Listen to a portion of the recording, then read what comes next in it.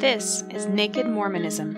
I pledge my life, all that I may have. I will strive to the utmost of my ability to be what you would want me to be. It's time to find the truth.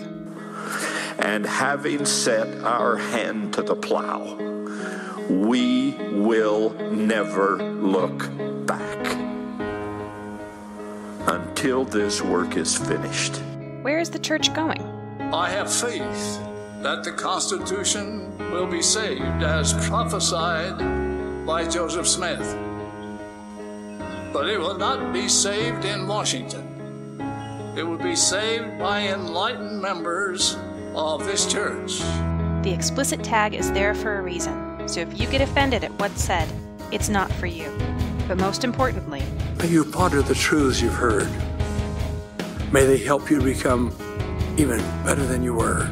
skepticize everything.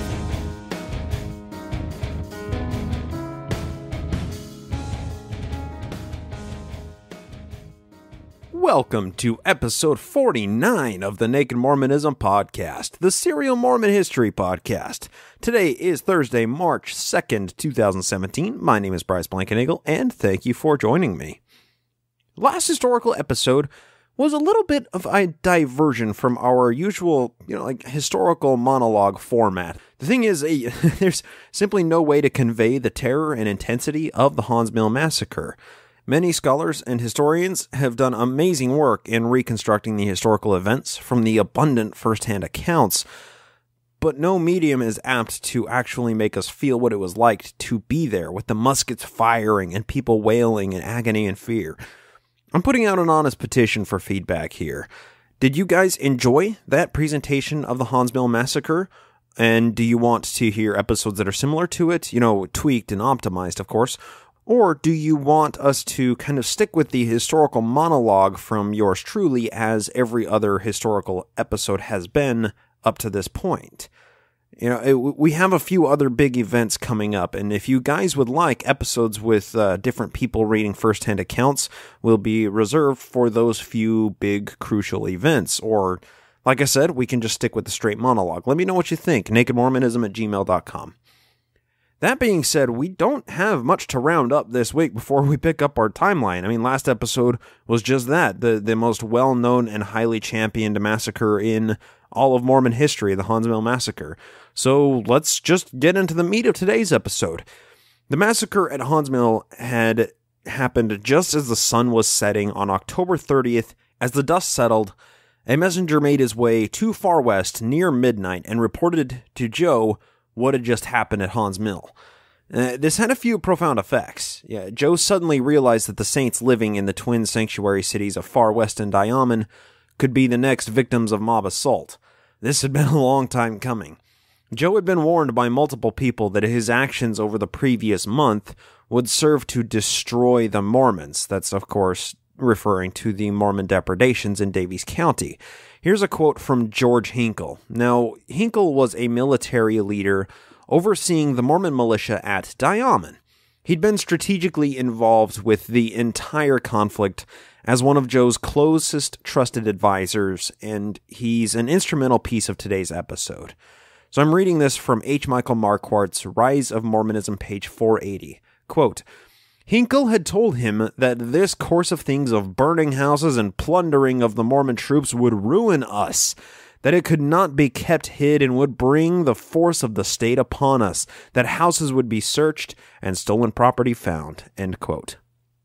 So Hinkle was a wise and, in this case, truly prophetic man concerning the Missouri militias and how they would react to the Mormons' violence.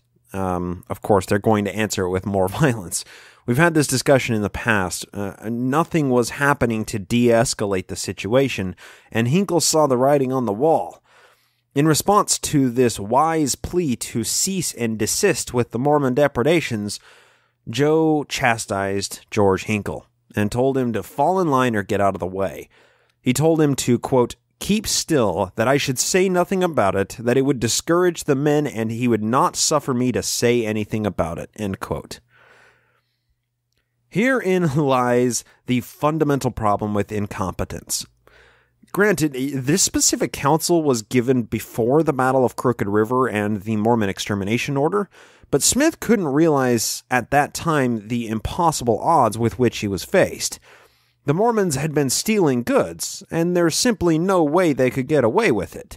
Joe figured it was best to just sweep that problem under the rug and make sure that Hinkle doesn't talk about it, but he was really the only reasonable person giving Joe sound military advice in spite of Joe's blind optimism. Just because Joe was blindly optimistic about the outcome of the whole Mormon war, it doesn't mean there wasn't a certain amount of distrust for those who questioned Joe's military acumen, like Hinkle did, After Hinkle dissented and gave Joe that great advice which Joe clearly wanted to hear absolutely none of, but giving unwanted and necessary advice is the mark of a good advisor.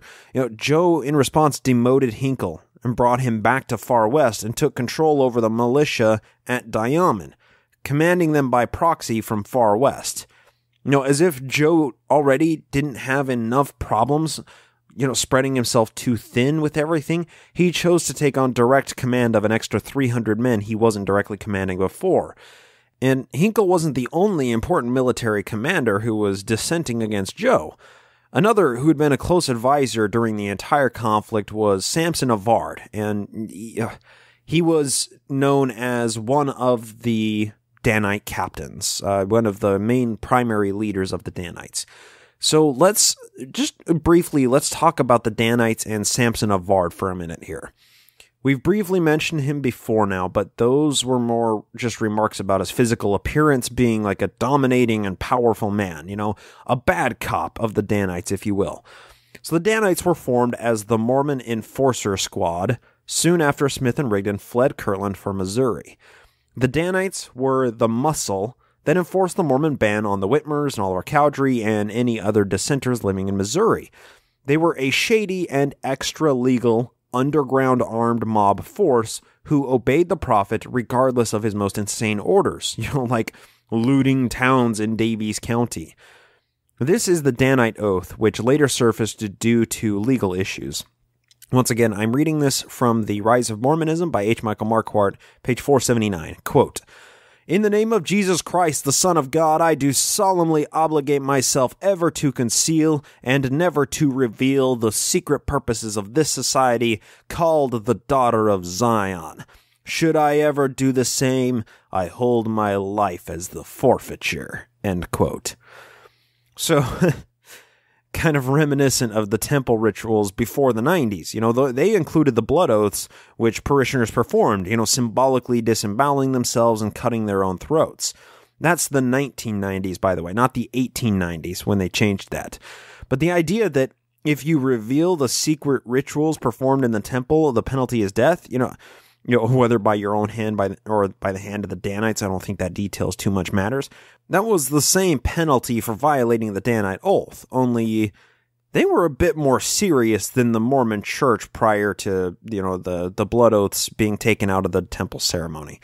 Sampson Avard was essentially head captain of the Danites, and understandably held a lot of Mormon secrets concerning their military actions in the Missouri conflict.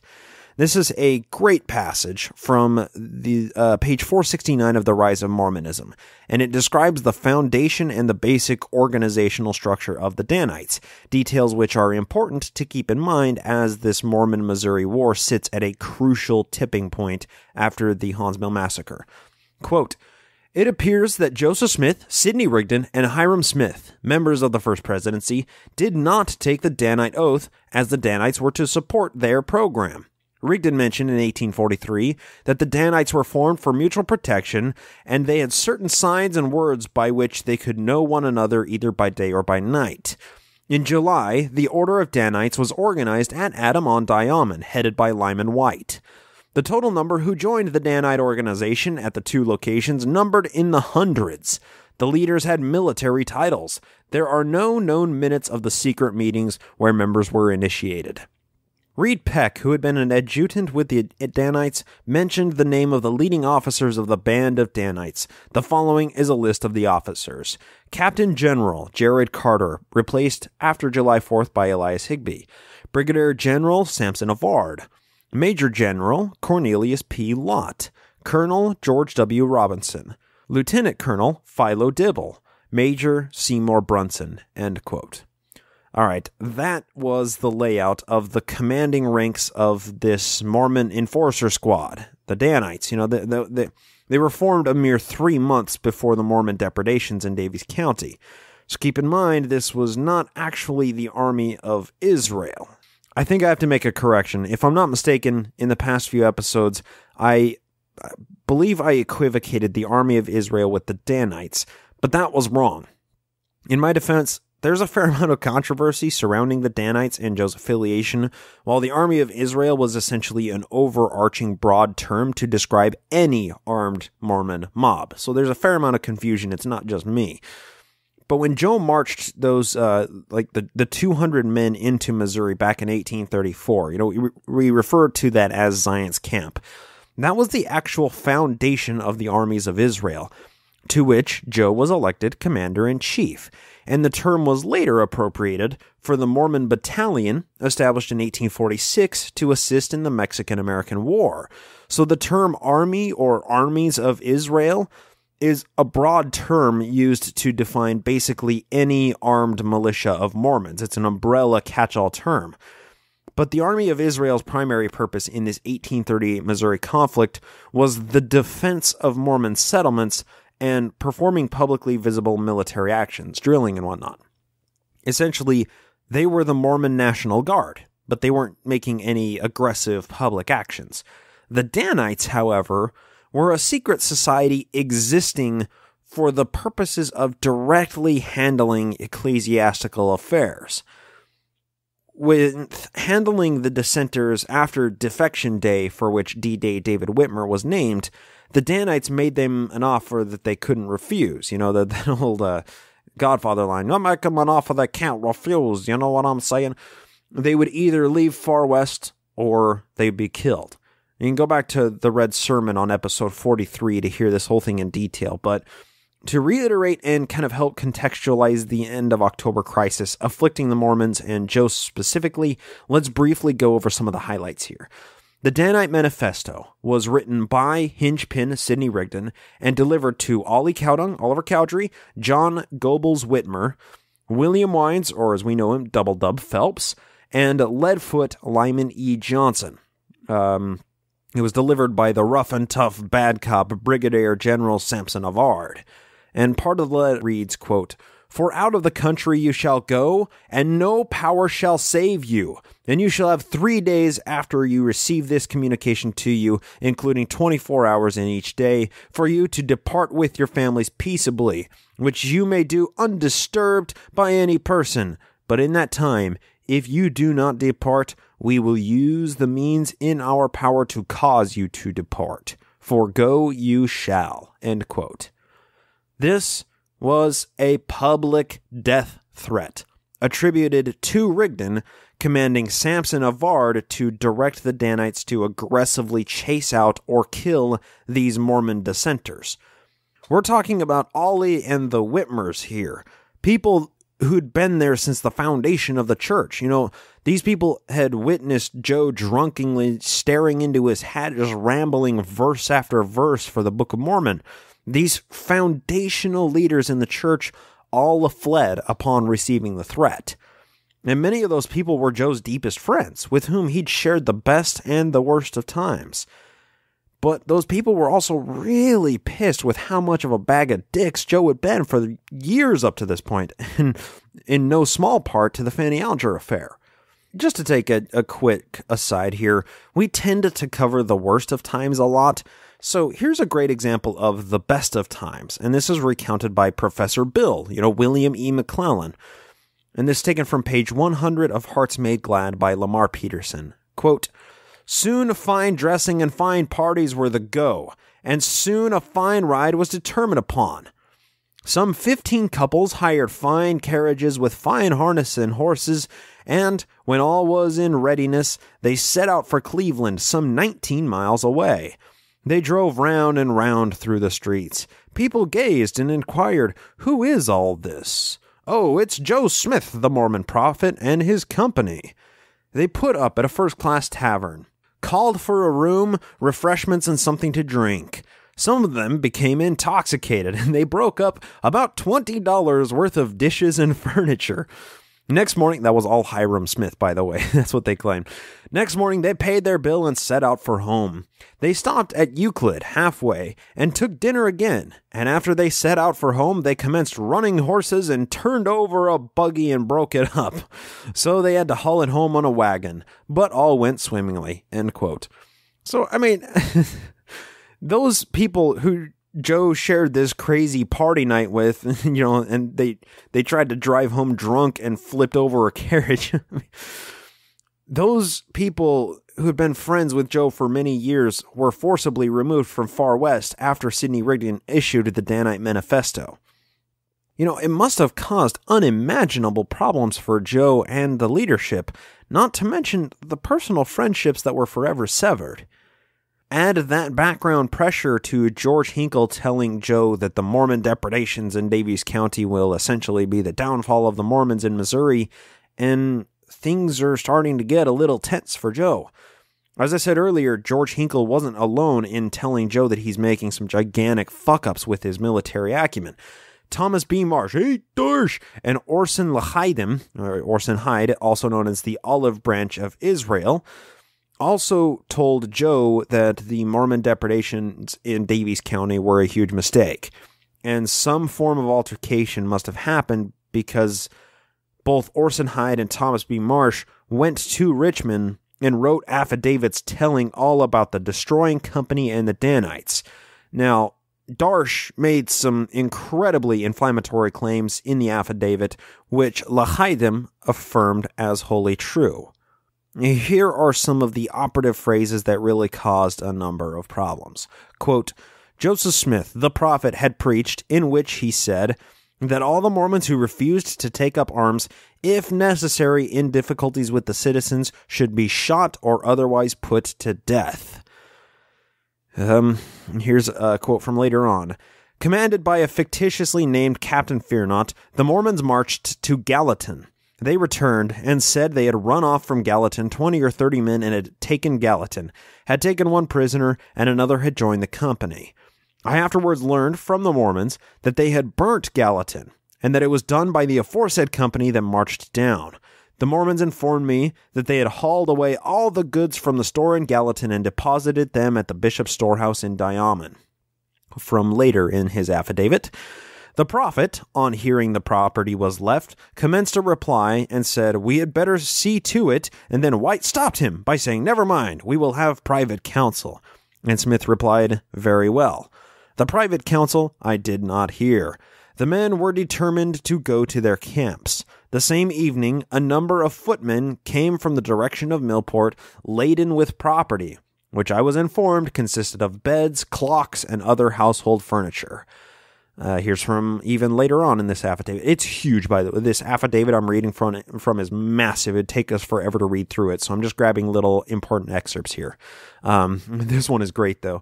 When White returned from Millport and informed Smith that the people were gone and the property left, Smith asked him if they had left any of the Negroes for them.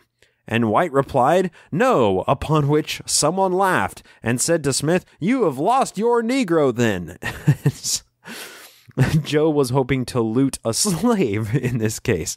It's really fucked up. Another passage here. They passed a decree that no Mormon dissenter should leave Caldwell County alive, and that such as attempted to do it should be shot down and sent to tell their tale in eternity.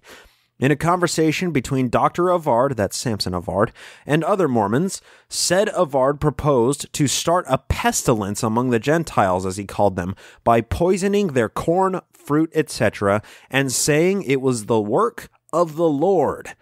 And said Avard advocated lying for the support of their religion, and said it was no harm to lie for the Lord.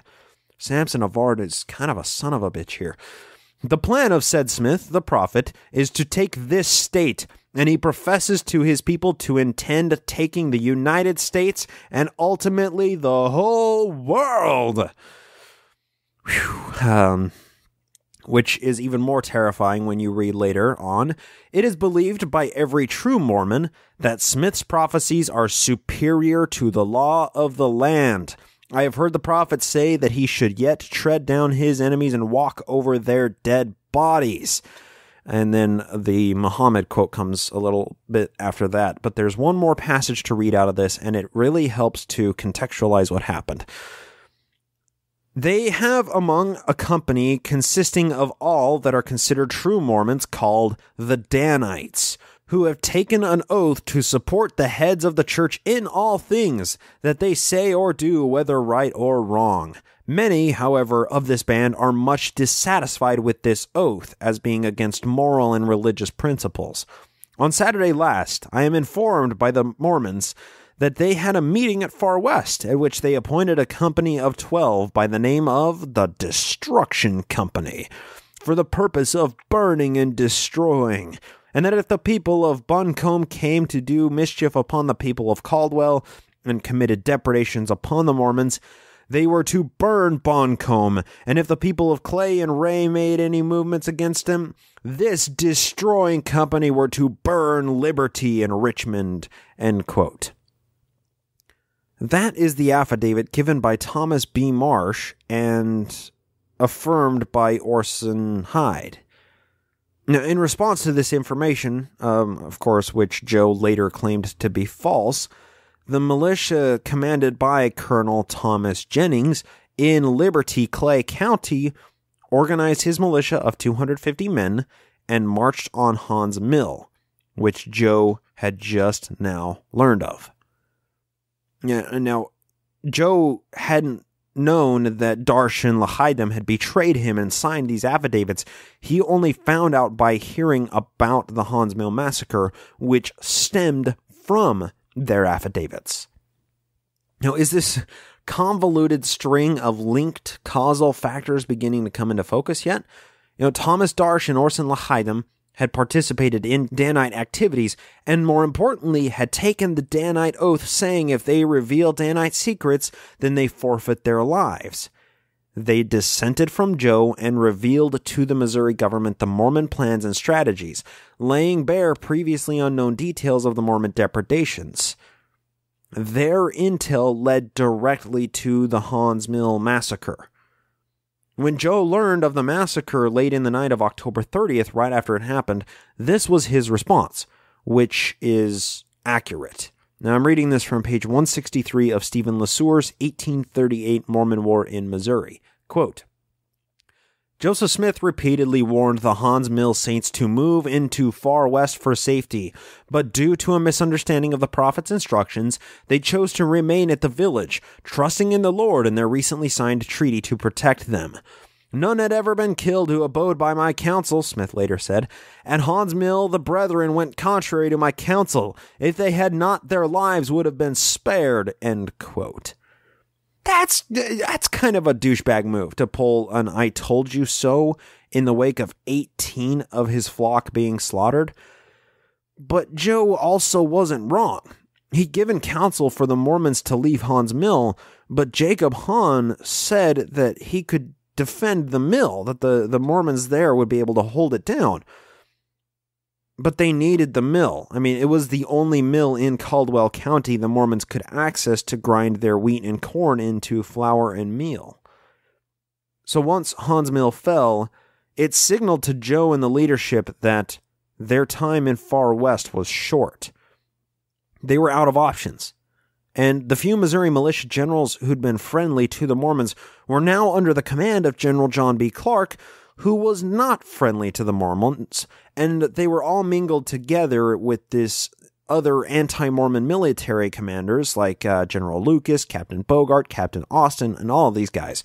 So all of these militia commanders were gathered outside of Far West in Diamond, and they were cutting off the Mormons from any of their supply lines, and strictly limiting their communications with one another. They were capturing nearly any Mormon who stepped foot outside of the sanctuary cities, Far West Adam-ondi-Ahman.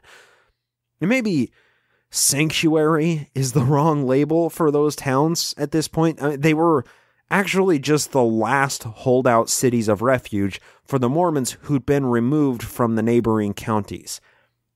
The Mormons had been consolidated over the course of multiple weeks now to these two locations, which were now completely surrounded and under siege by the Missouri militia.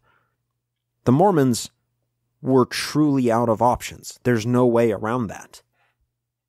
October 31st, 1838, the day after Haun's Mill Massacre, was a very tense day for the Mormon leadership. The Missouri militia was armed with the Mormon extermination order, which gave them quasi-legal carte blanche to do whatever necessary to the Mormons to remove them from Missouri. Stephen LeSueur, once again, captures this situation quite well. This is on page 168 of his book. Quote, "News of the massacre seemed to change Joseph Smith's perception of the conflict. He not only saw that the Mormons could not win an all-out war with the Missourians, but he also realized that his people would be utterly destroyed if such a war occurred. He now pressed the 5 representatives to work out a compromise with the militia. Both Reed Peck and John Correll wrote that Smith instructed them to, quote, beg like a dog for peace, end quote. Hinkle reported that Smith told them to obtain a treaty, quote, on any terms short of a battle, end quote. According to Correll, Smith said he would go to prison for 20 years or even die rather than allow his people to be exterminated. When the appointed time arrived, the Mormon representatives, with clear instructions from Smith to seek a compromise, rode out to meet the Missouri officers, end quote. So, all of the pressures we've been discussing for the past 7 historical timeline episodes since Joe and Rigdon got to Missouri finally culminated in this Haun's Mill Massacre, and that shocked Joe's system into comprehending just how real this conflict was. He and Rigdon had been preaching for months that they would rather die than be chased out of Missouri or removed from their homes again like they'd been so many times. But now that Mormons had actually died and the rest of the thousands of believers were on the Missourians' chopping block, it was time to get serious about surrender negotiations and face the consequences. Joe was defeated. He knew that if he personally went out to meet General Lucas to negotiate surrender terms, he would be immediately captured and the Mormons would lose all of their negotiation leverage. The Missourians wanted the Mormons out, but they really wanted Joe and the church leadership to answer for their crimes. The Mormon liaisons rode out to General Lucas's 4,000-strong militia outside of Far West. Lucas assured the Mormons that he would not be as harsh as the governor had described in the Mormon extermination order, and that a peaceful surrender was possible if they fulfilled his terms of surrender. And those terms are as follows. First, to give up their leaders to be tried and punished. Second, to make an appropriation of their property, all who had taken up arms, to the payment of their debts and indemnify for damage done by them. Third, that the balance should leave the state, that's meaning the rest of the Mormons, and be protected out by the militia, but not be permitted to remain under protection until further orders were received from the commander-in-chief. And fourth, the sticking point, to give up the arms of every description to be receipted for, end quote. As is the nature of nearly any surrender, the outlook wasn't good for the Mormons, and giving the Missouri militia the Mormon leadership was the only leverage they had, which was sufficient for negotiating better terms with General Lucas. Now keep in mind, General Lucas was armed with the extermination order, but the order was addressed to General John B. Clark, who was actually the commanding officer over General Lucas. Lucas didn't actually have the quasi-legal authority enshrined in the extermination order, and General Clark, who actually did have that authority, was still en route and wouldn't arrive for another 4 days. But what could the Mormons do? They could scream and cry foul all they wanted, but at the end of the day, they were still surrounded by an army that outnumbered them 5-1, which was under the command of General Lucas, who was itching to kill him some damned Mormon fanatics. Colonel George Hinkle, this primary representative of the Mormon interests, reportedly refused the terms of surrender as soon as General Lucas stated them. But there was no possible way to get around the terms. They're completely logical and consistent with the vast majority of respectful military surrenders throughout history. The point Hinkle was stuck on was the surrender of the Mormons' guns. An argument ensued between Hinkle and General Lucas, and Lucas essentially said you can comply with the terms, or we will wage battle on Far West right now, starting with you 5 messengers. So Hinkle took the threat seriously. He asked General Lucas if they could wait out the rest of the night and come back with a decision the next morning. Lucas said okay, but he needed some extra collateral, assuring that they would come back with a decision the next morning instead of just holding out and biding their time until Clark got there. So Lucas demanded Joe Rigdon, Lyman White, P. Parley P. Pratt, and Rigdon's son-in-law George Robinson to be surrendered as hostages. Without the leaders in Lucas's hand, there was nothing guaranteeing the Mormons' agreement to or compliance with the surrender terms. So Hinkle said, we'll get back to you on that, and the 5 messengers hauled as much ass as they possibly could back to Far West to discuss the surrender terms with Joe. General Lucas gave them 1 hour to surrender the leadership, or his army would destroy Far West that night, beginning with bombarding the town with cannon fire. Lucas's troops were camped less than a mile from Far West, so it didn't take long for Hinkle and the 4 other messengers to get back to Joe and tell him just how supremely fucked they were. Joe initially refused the surrender terms, but Hinkle told him just how insistent General Lucas was about the terms and that no other negotiation would be accepted and that they were running out of time. And finally, with no options left, Joe, Rigdon, P. Lyman White, and George Robinson mounted up on their horses and made their final ride out of Far West. Now, they must have been incredibly close to that 1 hour that Lucas gave them to comply, because General Lucas met the Mormon leaders with a massive contingency of his troops marching towards Far West in order to enforce his terms should the Mormons refuse to comply. Just to clarify, the leadership giving themselves up was merely for collateral. Now, they could still try and negotiate terms with General Lucas and decide to accept or decline the terms in the morning of November 1st. They were merely being taken hostage by Lucas's troops until then. This is how P. Parley P. Pratt recounts the situation on page 203 of his autobiography, and it is linked in the show notes. Quote, October 31st, 1838.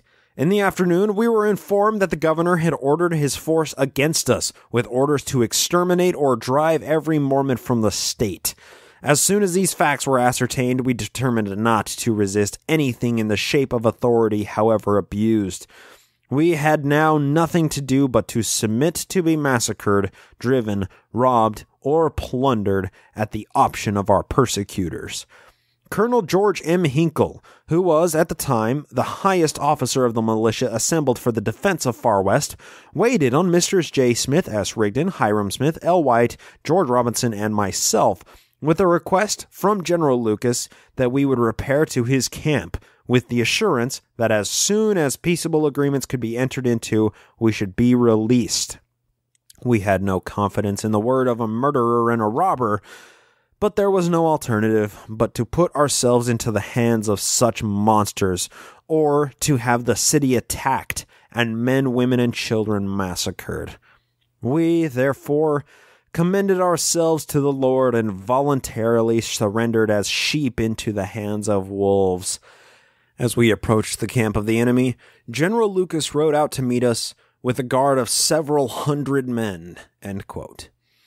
All right, we're going to let P. tell us what happened next momentarily, but let's just take a second to assess this shit taco Joe had been wedged into. General Lucas had been one of the most active and outspoken anti-Mormons in the Missouri militia. The wolf had successfully coaxed the sheep out of the pen.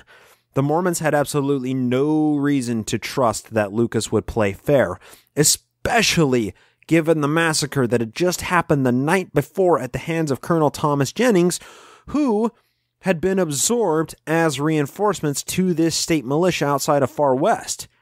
That means that many of the men who had just killed Mormons at the Haun's Mill massacre were standing in the ranks of Lucas's army of 2,500 men who'd actively mobilized to meet the Mormon leaders in no man's land. Can we see why Hinkle and literally every other Mormon were all a bit apprehensive to give up their arms and comply to Lucas's surrender terms? Without the Mormons being armed, what stops this anti-Mormon mob from literally carrying out Boggs' extermination order and just sweeping through Far West in one afternoon, killing every Mormon they could? I mean, nothing is the answer to that question. There was nothing but a thin veneer of law stopping Lucas from killing every Mormon in Missouri, and the extermination order provided the loophole necessary to make his actions non-prosecutable. There's no possible way to understand just how terrifying this situation was for every Mormon involved. It gets even more confusing when you factor the local media into the equation. We're going to read some news clippings kind of near the end of the episode after we find out how everything else went down here over the next couple days. So continuing on in the autobiography of P. Parley P. Pratt on page 204, quote, "The haughty General Lucas rode up, and without speaking to us, instantly ordered his guard to surround us. They did so very abruptly, and we were marched into camp surrounded by thousands of savage-looking beings, many of whom were dressed and painted like Indian warriors. These all set up a constant yell like so many bloodhounds let loose upon their prey, as if they had achieved one of the most miraculous victories that ever graced the annals of the world. If the vision of the infernal regions could suddenly open to the mind with thousands of malicious fiends, all clamoring, exulting, deriding, blaspheming, mocking, railing, raging, and foaming like a troubled sea, then could some idea be formed of the hell which we had entered." End quote. Stephen LeSueur describes the situation when the leaders were taken hostage. But I can't seem to find the source he's using, so it's probably a bit editorialized, so I'm just qualifying this here. But it shows us that there were a few remaining white knights who'd defend the law regardless of who was right or wrong in the situation. This is from page 172 of Stephen LeSueur's book, quote, "As Hinkle and the others rode off, the Missouri troops closed around the prisoners and began shouting triumphantly. Some of the men, guns cocked, rushed in and threatened to shoot the hostages. General Donovan and several other officers rode up with drawn swords, drove the men back, threatening to cut them down if they did not uncock their guns and move away. At camp, many of the Missouri soldiers continued to insult and threaten the Mormon prisoners. Consequently, Lucas placed a guard of 30 soldiers in a double ring around the Mormons to protect them. The Mormon leaders spent the entire night on open ground, in the cold and rain, surrounded by thousands of hostile troops. They were given no opportunity to discuss the surrender terms with the militia officers." End quote.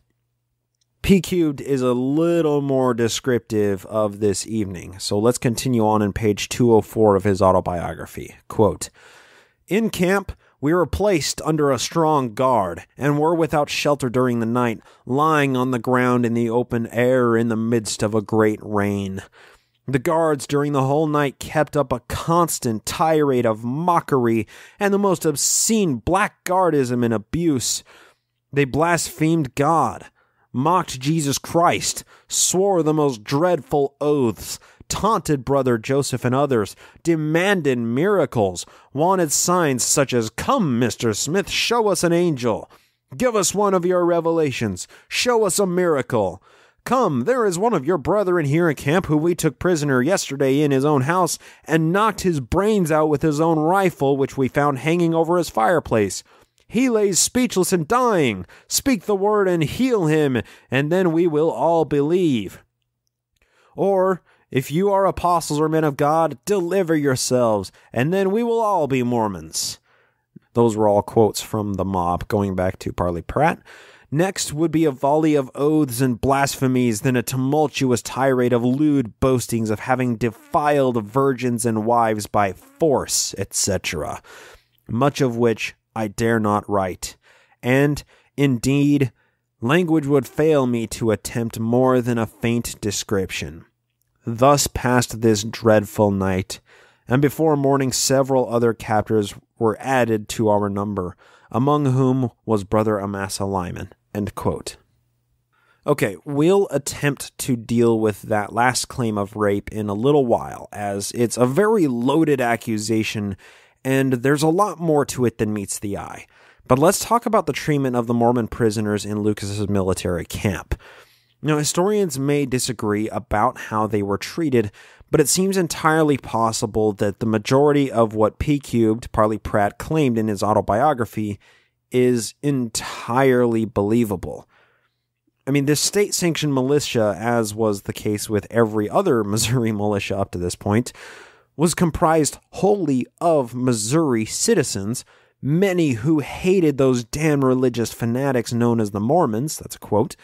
I mean, they'd been fighting with them for years by this point. And given the social pressures we've discussed ad nauseum by this point, the Missourians would stoop to unprecedented lows to disparage Joe and his followers. They had beat the brains out of a man named John Tanner. And this is how the situation is recounted by Stephen LeSueur on page 148. Quote, John Tanner and his son Myron were driving their wagon to a mill to obtain provisions for the Mormon army when they spotted a company of Missourians riding toward them. Tanner told his 12-year-old son to hide in the woods and make his way home as best he could.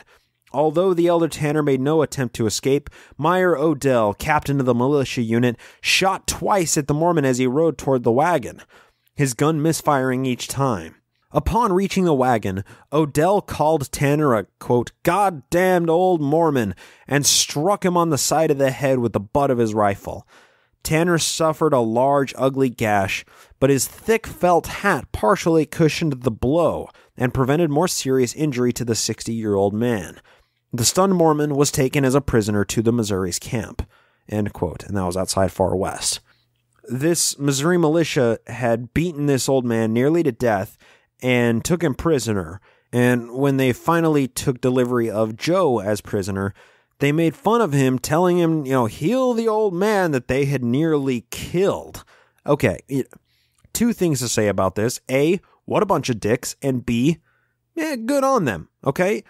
Joe and his missionaries had claimed many times that they could perform healing, and what better scenario to convert these thousands of anti-Mormon mobsters than to heal a man they'd nearly killed by hitting him on the head with his own gun. They set up a testable situation, and the prophet could have intervened in a meaningful way and converted all of them on the spot. But he didn't. He wasn't capable of doing so. So LeSueur tends to take the perspective that the Mormon leaders' time in Lucas's camp wasn't quite as bad as some like P. claim, but I disagree. This account may be somewhat exaggerated as it were other ones, but it wasn't a pleasant situation. I mean, they were kept up all night in an open field with freezing cold November Missouri rain while being constantly bombarded by verbal jabs from the Missouri militia. What if the line broke? That double ring of guards. I mean, what if some of those guards decided to commit mutiny? What if their old friend General Donovan wouldn't have been there to defend them when all the shit went down? I mean, the fear of the unknown and the very real mistreatment they received, it's completely unquantifiable when viewing it from our perspective today. But the Mormons remaining at Far West weren't sure what to expect the following morning. Would their prophet escape and return to wage war against the militia? Or would he emerge from Lucas's army with terms of surrender?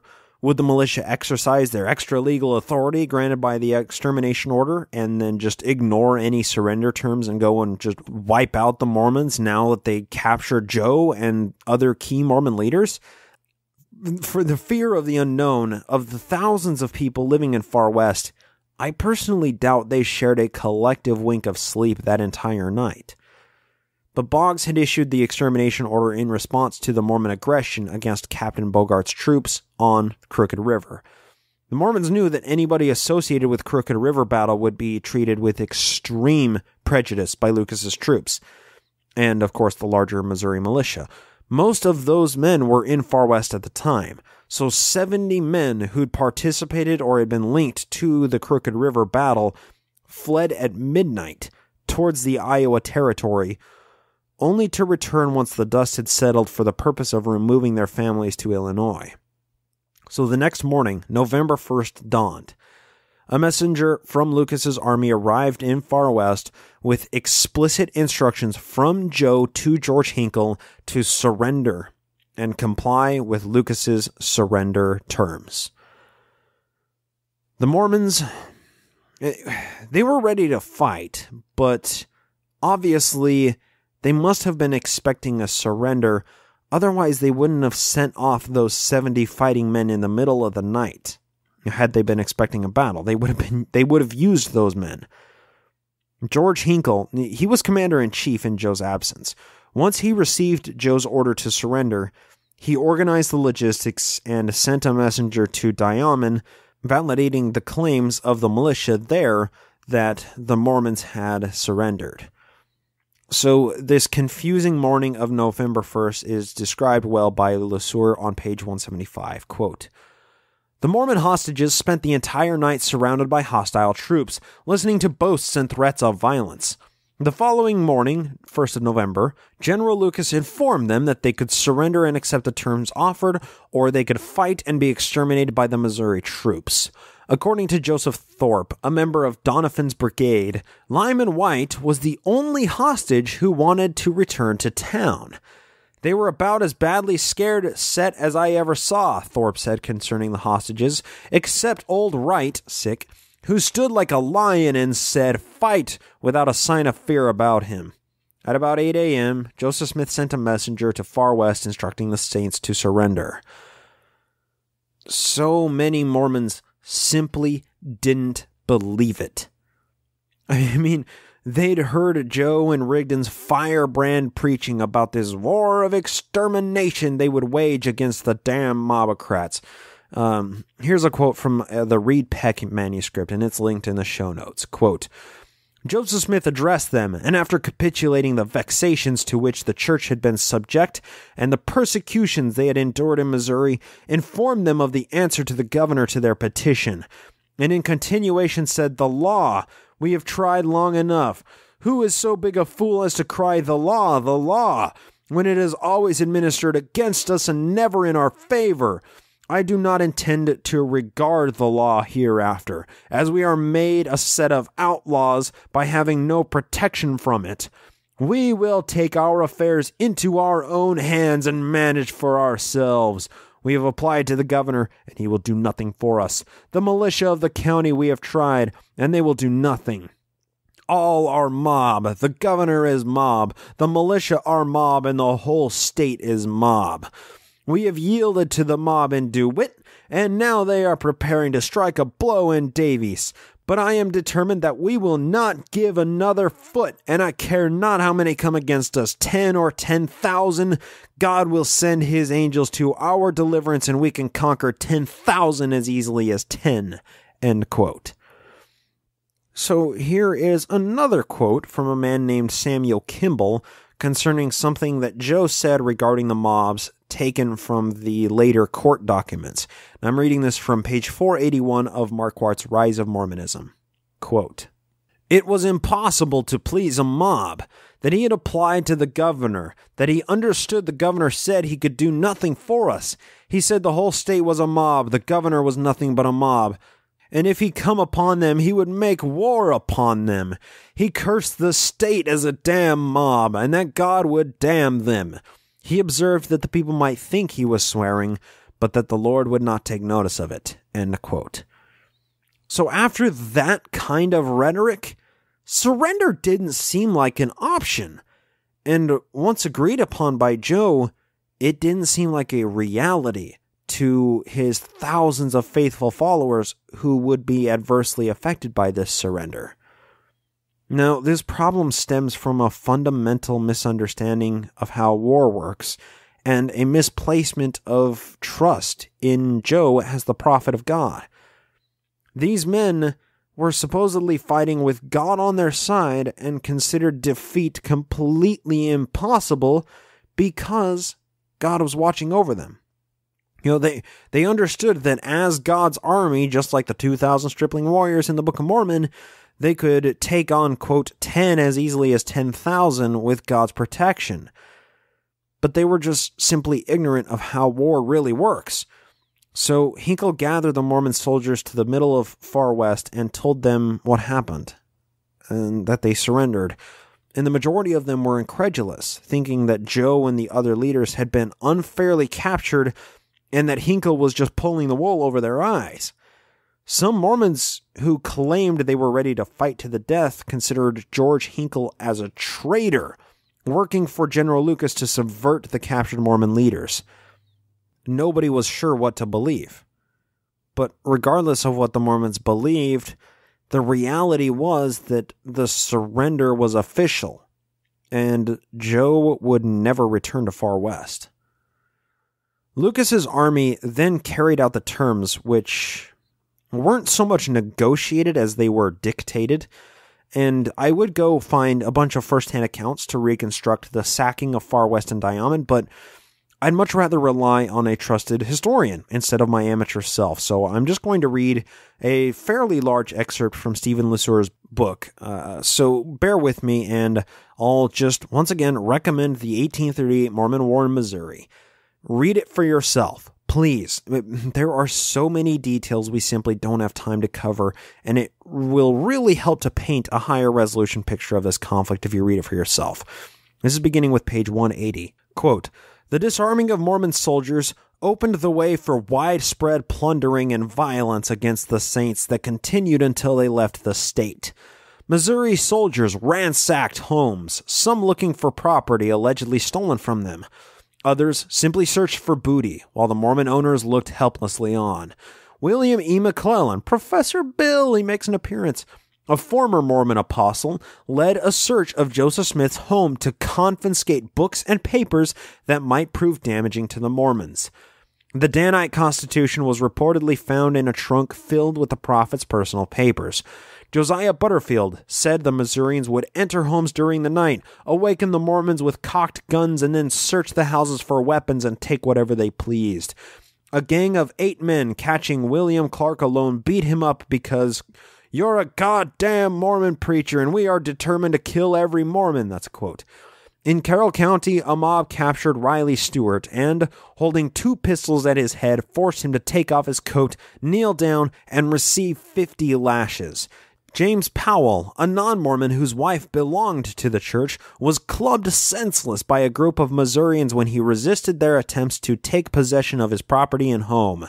Powell received a 6-inch gash in his head, exposing his brain, and a doctor later removed 14 pieces of bone from his skull.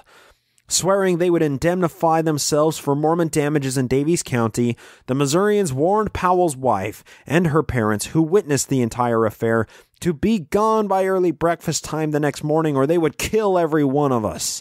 That's another quote. At Far West, several Mormon families crowded into each small cabin for shelter. Many lived in tents and slept near fires to keep warm during the night. The Missouri soldiers lived off the Mormons' livestock and crops and used their house logs for fire, while the Mormons ate frozen potatoes and boiled corn. The soldiers reportedly shot hogs and cattle for sport, claiming the animals were Mormons running away on all fours. According to Mormon reports, the soldiers also raped several women.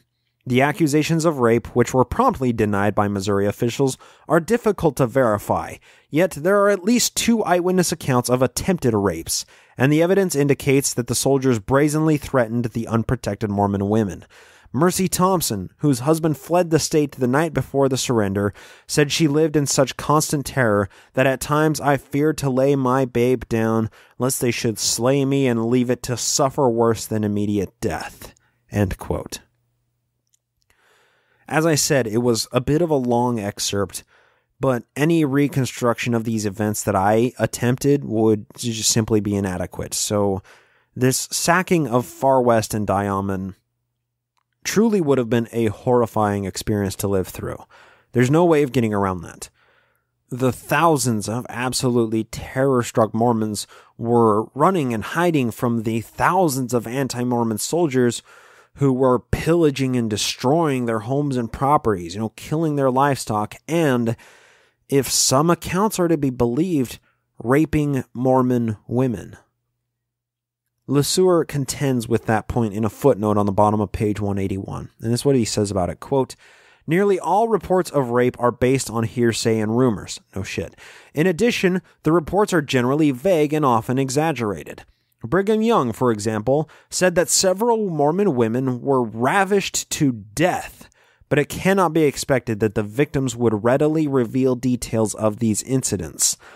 Parley P. Pratt said one of the victims verified that she had been raped, but delicacy at present forbids my mentioning the names. Charles Moorhead, the representative of the state legislature from Ray County, said during a debate that he was in Far West when one of these reports of rape was started, and he assisted in attempting to ascertain the truth, and the Mormons themselves admitted that it was false. End quote. Okay, there's really a lot to parse out there, and I think LeSueur gets to a foundational problem with allegations of rape when he said, "It cannot be expected that the victims would readily reveal details of the incidents." And he hits it home even more when he says that reports are based on hearsay and rumors. What hard evidence would we expect to find given the raping actually occurred? Do we really expect to find a woman's journal entry telling about how she was raped? I mean, rape isn't usually something that a person discusses with their most trusted friends or family members. Why would we expect to find any hard evidence substantiating such allegations? But the way that our culture views rape is out of sight, out of mind, right? And it often ends in victim blaming. How much more was rape swept under the rug in 19th century puritanical frontier America? I mean, today we have a fundamentally broken perception of rape. It begins with lack of education concerning the matter, and it ends with systematic underreporting and widespread silencing, further perpetuating the problem. Many of those who suffer through rape won't share that information with even those who should have that information for many different reasons. People will go with unchecked PTSD for years after an incident because talking about it is too traumatic, or they feel like it was their fault or something. An ancillary point I'm trying to make is that the silence on these matters only sweeps them further under the rug. And just not believing in rape allegations because it just doesn't seem plausible or whatever, that makes the problem even worse. Education and prevention of rape is the only way we can better our society in this regard. The primary point that I want to make here relates to how we qualify evidence of rape, right? I mean, evidence for rape, what do we expect? Historically speaking, men have been raiding and pillaging civilizations they just conquered for longer than we have written history. One common underlying theme with any of these conquerings is widespread rape. From the sacking of Carthage to the Blitzkrieg of Poland, violent men have been taking advantage and raping women by the millions. The vast majority of the evidence we have for those rapes comes from hearsay and rumor because women don't tend to talk about it, even if it's with someone they trust who should probably know that information. I shouldn't say that it's always just man on woman rape, but it's statistically speaking, it's much more prevalent. But I have to qualify that, but I'm not pointing this out for the sake of, calling out how fucked up humans are, because that goes without saying. I'm trying to qualify what scant evidence exists of some rapes occurring in Far West or Ahman when the Missouris conquered them after the Mormons' surrender. Hard evidence of these rapes simply doesn't exist, nor would we expect it to. Only hearsay and rumors and complete denials of those hearsay and rumors by those in charge of the men who pillaged the cities and allegedly committed the raping in the first place. You know, there's no way for us to know if it really did happen. But personally, I prefer to play it safe and say if there are allegations of rape, then it probably happened. But I have to qualify the situation even further, all right? The surrender of the Mormons at Diamond and Far West was no sacking of Carthage or blitzkrieg of Poland. You know, supposedly 350 of the 400,000 people living in Carthage were killed and the rest were sold into slavery before the city was leveled. And then some 200,000 casualties resulted from the invasion of Poland, and 420,000 were taken prisoner, who, you know, the vast majority of them died later in death camps. But those sackings were on a completely different level and scale. You know, all said and done, very few Mormons were directly killed by Missourians during the days following the surrender. You know, a significant number died of starvation and exposure during the following winter, but the 18 who died at Haun's Mill were the only Mormons who really felt the wrath of the Missouri muskets. But of course, things didn't get better for the captured leaders, while Far West and Diamond were plundered by the Missouri militia.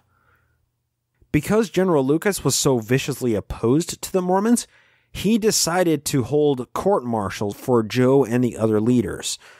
Now, to clarify, court-martials are held for members of the military when they step out of line, but none of the Mormon leaders in that camp were actually members of the Missouri State Militia, so General Lucas had absolutely zero authority to hold this military tribunal, simple as that.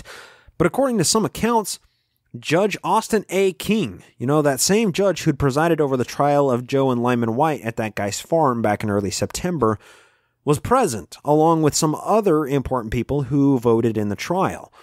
But even just saying that makes this sound more organized than it really was. The way I picture this scenario playing out is that, you know, the Missouri militia had spent the night of October 31st bombarding the Mormon leaders with insults and threats. But the Mormons hadn't officially surrendered at that point, so they were prisoners of war. The militia couldn't do anything to them. But once the Mormons had officially surrendered the next day, it was a victory for the Missouri militia, and they were probably half slammed with dirty whiskey by the time evening rolled around after they had spent all day disarming and looting the Mormons. I'll bet that a bunch of the Missouri militia wanted nothing more in the world than to shoot Joe on the spot and be done with the whole Mormon problem right then and there, once and for all. So a court-martial was the only thing Lucas could do to satiate the Missourian bloodthirst, but it was entirely illegal. Joe and the Mormon leaders needed to stand proper trial in a civilian court of law, but General Lucas seemed to have other plans. Here's an excerpt from Stephen LeSueur's book, page 182, quote, Lyman White reported that during the proceedings, General Moses Wilson of Jackson County called him aside and promised to release him if he provided evidence against the Mormon prophet. White promptly refused, but told the general, "If you will give me the boys I brought from Diamond yesterday, I will whip your whole army." "White, you are a strange man," said Wilson, "but if you will not accept my proposal, you will be shot tomorrow morning at 8. "Shoot and be damned," White replied. Lyman White is such a fucking badass. I love this guy. Continuing further on in the passage, at midnight, Lucas issued the following order to Donovan. "Sir, you will take Joseph Smith and the other prisoners into the public square of Far West and shoot them at 9 o'clock tomorrow morning." Whatever Lucas's feelings regarding the necessity of this situation, he doubtless realized that the court-martial and execution of civilians was illegal. Consequently, if Donovan carried out the order, it would help to justify Lucas's action and shield him from any subsequent criticism. Had the prisoner's own friend and lawyer carried out the sentence, few would have questioned its expediency. Continuing on further, Donovan returned the following note to Lucas. "It is cold-blooded murder. I will not obey your order. My brigade shall march for liberty tomorrow morning at 8 o'clock, and if you execute those men, I will hold you responsible before an earthly tribunal, so help me God." Doniphan's indignant refusal, for which he was never called to account, prevented the execution of the Mormon prisoners. Neither Lucas nor the other officers pursued the matter further. Lucas, perhaps embarrassed by his hasty and unlawful tribunal, later denied that the court-martial was held. End quote. General Doniphan was a great guy and a badass. I mean, Doniphan, who'd been Joe and White's lawyer for that September trial and had been one of the few people in the Missouri militia the Mormons could trust, essentially just saved the lives of Joe and the other captured leaders. Had Lucas given that order to any other general present in the militia, it may have been carried out, and Joe never would have lived to see the Saints reach Nauvoo. It literally came down to one person who was a friend of the Mormons for this illegal court-martial and death sentence to not be carried out. Legally speaking, that is way too damn close for comfort, okay? When one person who is more moral than the group mentality is the check to stop a public lynching, something went wrong way further up the line. So we have to remember, General Lucas wasn't the head military authority in the field. He was operating under General Clark, to whom the extermination order was originally addressed, who was still 2 days away from arriving at the militia campout in Far West. If Lucas were credited with putting down the Mormon rebellion by forcing a surrender and then subsequently killing off the Mormon leadership to properly quell the fanatics, he would have been seen by every anti-Mormon Missourian as a hero. It would have been an amazing career move. It would have established General Lucas as the man who stopped those damn religious fanatics from taking over the whole state of Missouri. But thanks to General Doniphan's sober intellect and willingness to uphold the law, regardless of how unpopular that stance is, Joe and the leadership were taken to Richmond-Ray County to have a proper civilian court, which we'll get into next episode.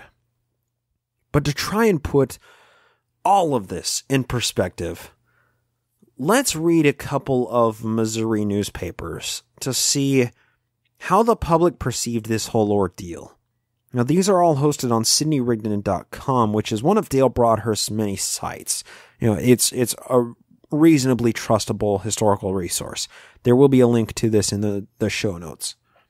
The first I'm going to read is from the Jeffersonian Republican out of Jefferson City, November 3rd, 1838. Now, keep in mind, for all of these newspaper clippings, news traveled a bit slower back then. So this was published after the surrender had already taken place. And all of these newspaper articles were working with about a 10 to a 15-day lag from what actually happened until it reached print.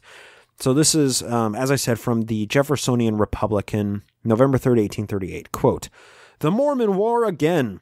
Distressing News" headline. "It is with the most heartfelt regret we this week spread before our readers the reality of all the accusations against the deluded and troublesome people who are ravaging the counties of Daviess and Caldwell and carrying destruction and consternation along with their movements. After reading the following documents, which we have been politely favored with, can a feeling and patriotic people long debate what course to pursue? We will answer no. The country is already in arms and are marching to the relief of their distressed fellow citizens. Our county has met with full requisition of the governor, and her troops are already on the wing. The mounted troops from Gasconade left here on yesterday, about 100 in number, well armed and equipped for a siege such as they will most likely encounter." From later on in the paper, there's a separate headline that says, "Still later from the war. In addition to the foregoing, the governor yesterday received an express from General Atchison and Lucas, confirming the above statements. The Mormons are now in a perfect state of rebellion and are beyond all doubt the aggressors, setting the laws of the country at defiance." The express from General Atchison brought also a communication from General Clark with information that he was then on his way to the seat of war with 500 men, that 500 more were to join him that day. He is doubtless by this time at Richmond. End quote. Here's another one from the Western Star. This is published out of Liberty, November 6th, 1838, and it's referring to when Boggs fired General Atchison for unknown reasons. And this was a shared general perspective of many newspapers at the time. Quote, "The course of Governor Boggs in superseding General Atchison we hear much complaint about. Why the governor did this, we are at a loss to know. So far as we have heard an expression of opinion, the people appear to be satisfied with Mr. Atchison as a general." End quote. This is a clip out of the Far West, and this is out of Liberty, published November 10th, 1838. Quote, "Just as our paper was going to press, we received a communication from General Lucas giving the stipulations of the treaty made by him and the Mormons. It will be recollected that we stated that General Atchison and his staff returned home, having considered himself virtually ordered from the field by Governor Boggs, who assigned the command to General Clark of Howard County.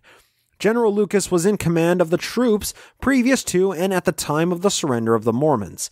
The matter was entirely settled before the arrival of General Clark. What motive could have operated on Governor Boggs for excluding General Atchison from any command, we do not pretend to know, but this we do know, that he has done himself very little credit by so illiberal a course of procedure. General Lucas states that the officers and men under his command conducted themselves in a manner that will ever recommend them to the highest approbation." Here is a quote from the bottom of that article. Quote, "There will be a dinner given to General Atchison on Monday next at the Liberty Hotel as a tribute of the high regard and esteem entertained for his personal character and his meritorious and prudent course in the late difficulties with the Mormons. The citizens of this and the surrounding counties are respectfully invited." End quote. You know, that article there really captured how well General Atchison and Lucas did in this case when kind of disparaging Governor Boggs for making such terrible decisions. And it gets to a broader point that, dealing with the Mormons, it was a tough situation for any military leader or politician. I mean, Governor Boggs made all of the wrong possible moves, and, his career was essentially ended after this. But General Atchison and General Lucas, General Donovan, all of these important military leaders, General Clark especially, went on to have very successful careers. I think that just goes to show when you hang out on the right side of history and you stick to your legally defensible guns, good things eventually happen. The next one I'm going to read is from the Western Emigrant, and this is out of Boonville, published November 15th, 1838. Quote, "Just as our paper was going to press, a portion of the guards have returned from the Mormon War, from whom we have gathered a few particulars. Our informants state that Joe Smith and the other leaders are to be put on their trial at Richmond, Ray County, and 47 other Mormons are to be tried at the same place. It is not true that the Mormons are to be sent out of the state forthwith, but are allowed to remain at present with the distinct understanding that they are not to make another crop in Missouri, but to leave it between this and next summer.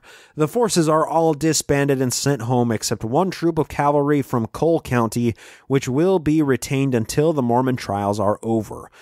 The Circuit Court for Ray County commenced its session on Monday the 11th instant, at which term it is expected the trial of Joe Smith and other Mormons will come on.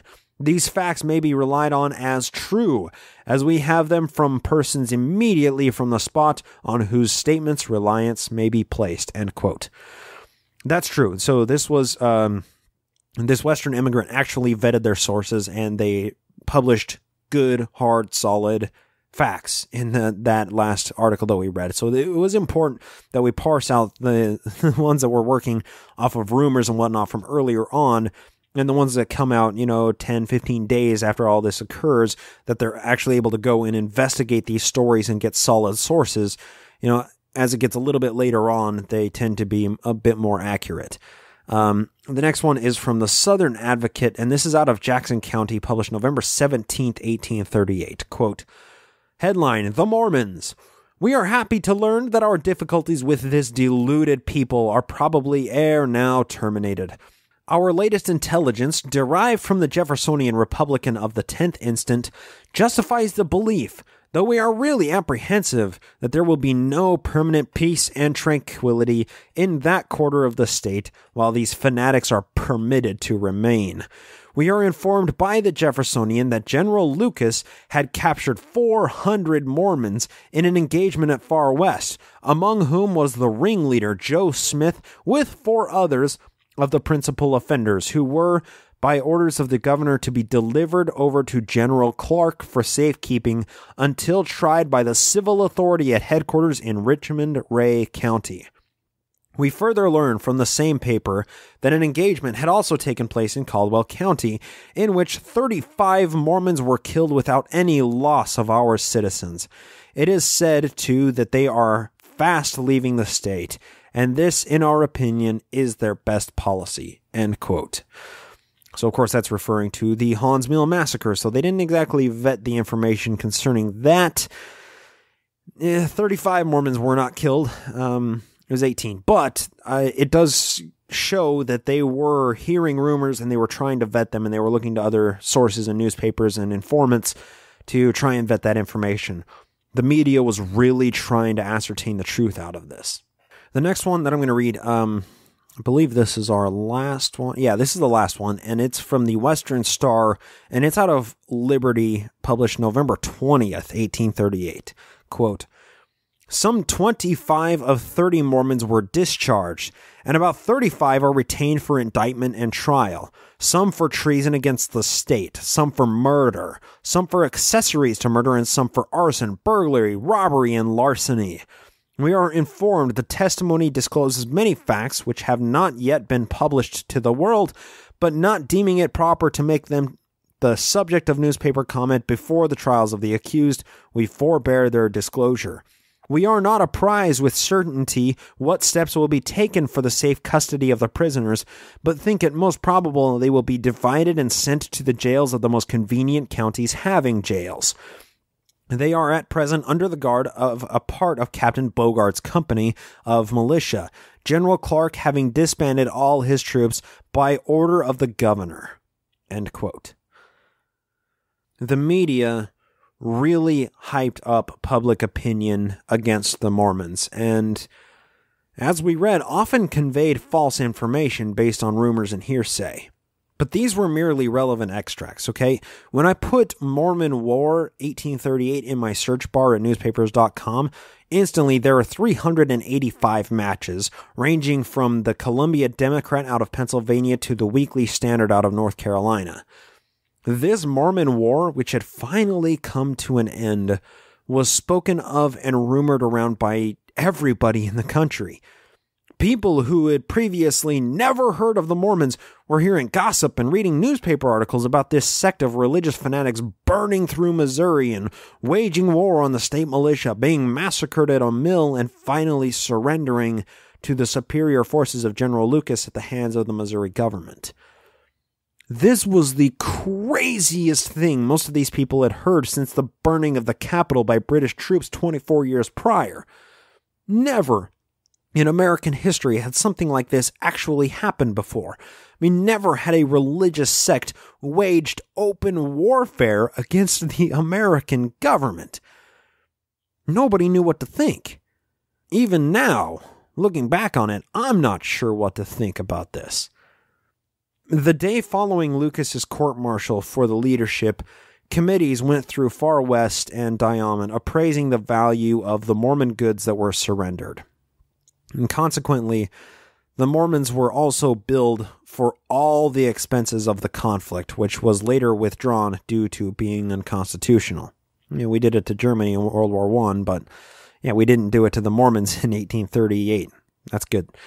General Clark, the commanding officer of every single militiaman in the field, finally arrived 2 days later on November 4th and said he would uphold the surrender terms negotiated dictated by General Lucas. The Mormon prisoners were taken to Richmond for their designated civilian trial, set to begin on November 12th, which is where we're going to pick up episode 50. I'm kind of zooming out a little bit here. When I was on Cognitive Dissonance, episode 229, that was over a year and a half ago, Tom made a point, and it stuck with me for a long time. We were talking about Mark Hoffman at the time and how he had bombed 2 people and nearly killed himself, all because of, well, Mormon history. Tom said, "Big fish, little pond." And it summarizes everything about Mormonism. But the thing about this little pond is there's no visible bottom to it. And I don't think anybody knows all the big fish that lurk in the shadowy depths, unexplored leagues beneath the surface. We're only capable of exploring one small feature at a time with a laser pointer, but no mechanism exists to light up the entirety of the endlessly unexplored depths that exist within this brief snapshot of history. One thing is for certain, it requires hands-on research and tireless dedication to truth. My 2 favorite concepts and pastimes in the world.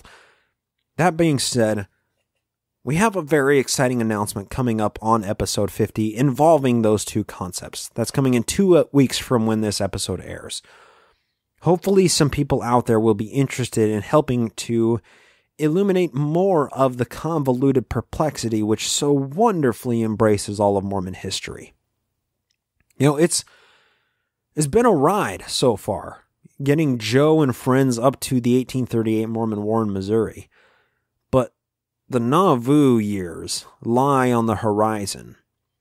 And I feel like we may be spending more episodes like this where it takes us an hour and a half to detail the events of essentially 3 days of Mormon history. I'm excited, but at the same time, I'm a bit intimidated by this historical mountain looming in the distance. We are going to be relying upon and leveraging the research of many scholars, much like we've leveraged Stephen LeSueur and H. Michael Marquardt for this whole 1838 Missouri conflict, because they're trained historians and they've done the work of reconstructing this information in a concise and sensible way. But I guess that might kind of be the sales pitch, with which to end this show. These books that I reference are truly invaluable. When I cite these amazing biographies and historiographies or read large excerpts from them, don't take that as all the information you need to get from those books. Support more of this research by buying these books and reading them for yourself. You'll gain a much richer understanding of Mormon history, which I've only really come to appreciate these past 2 years. And even better, you can call me out when I inevitably fuck things up, as I'm often wont to do. Historical studies aren't anything without peer review and critique leading to corrections. And I can't do that without anybody calling out the presented information. And I guess that's kind of a roundabout way of just saying, thank you all for listening, and thank you even more for engaging when circumstances require.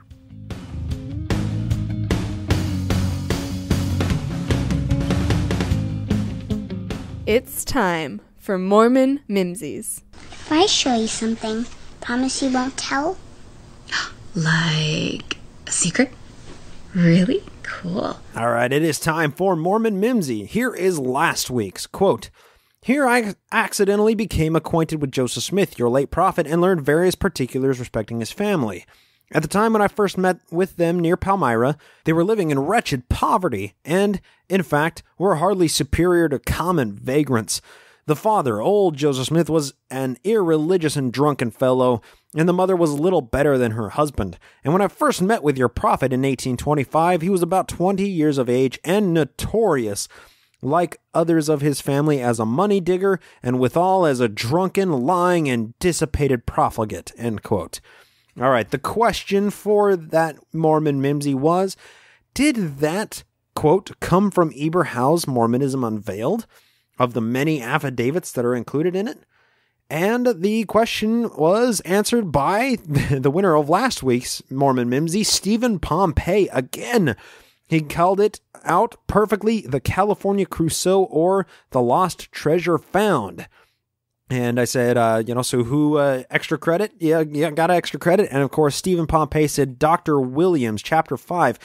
And that is essentially true, But that's a bit of a problem because Robert Richards might have been it, or it might have been C.C. Weil, or one of those might have been a pen name of the other. There's a bit of question, given the historical record, who actually gave this quote, but it was, given the wording of it, given from a first-hand account of somebody who met with the Smiths and lived in 1825. So, very nicely done. Stephen Pompey is on a 2-episode winning streak from 2 weeks ago and last week. Let's get this week's Mormon Mimsy and see who can pull this one out. All right, here is the quote. This demagoguery and political corruption has caused an innocent man to be immolated in a Missouri dungeon for upwards of 8 months without the slightest evidence of his guilt or even the most remote evidence of crime leading to his committal.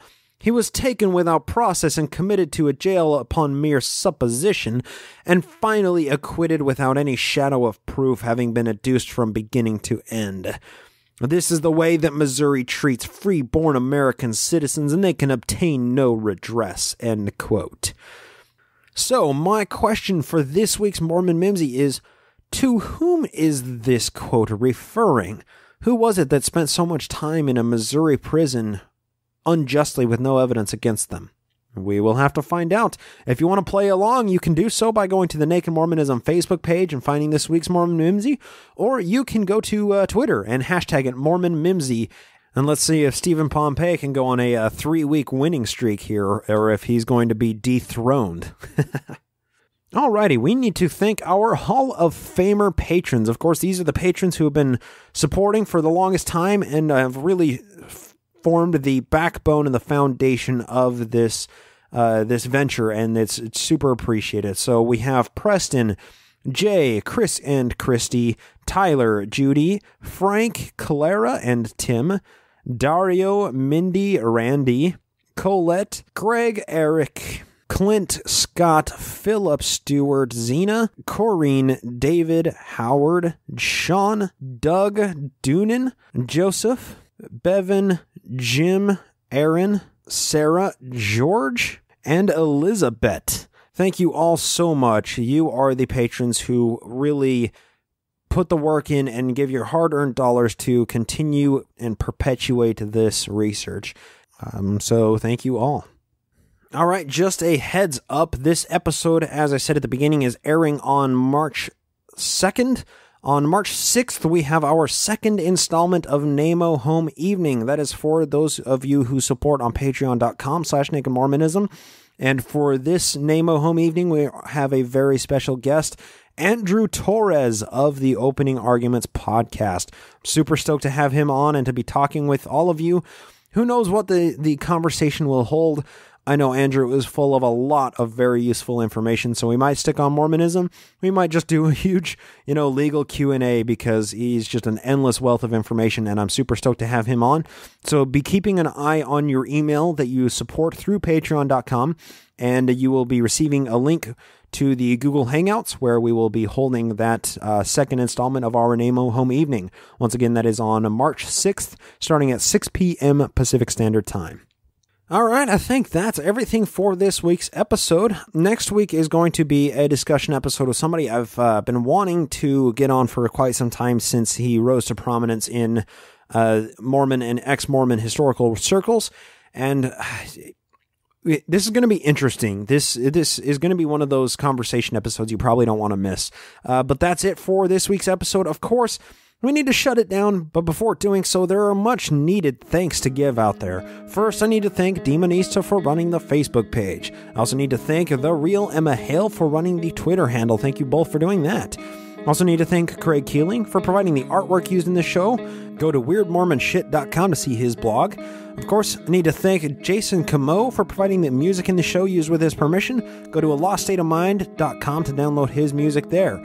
Legal counsel for the podcast is provided by the law offices of P. Andrew Torres. Be sure to check out Opening Arguments, fantastic podcast, or just come hang out with us on the 6th. If you'd like to leave a voicemail talking about the show or anything that's on your mind or just something that you learned about Mormon history, you can do so at 864-NAKED-MO, 864-625-3366. Of course, the show wouldn't go without all of the patrons who support the show, but if you don't have hard-earned cash to spare, you can always go to iTunes, Stitcher, or your podcasting app of choice and leave a 5-star review. Or you can spread the word by sharing the show on your favorite social media platforms or to your friends and family. God forbid if they're Mormon. And, of course, I needed to thank all of the unflappably brilliant listeners out there once again for lending me your ear. I hope to talk to you next time here on the Naked Mormonism Podcast.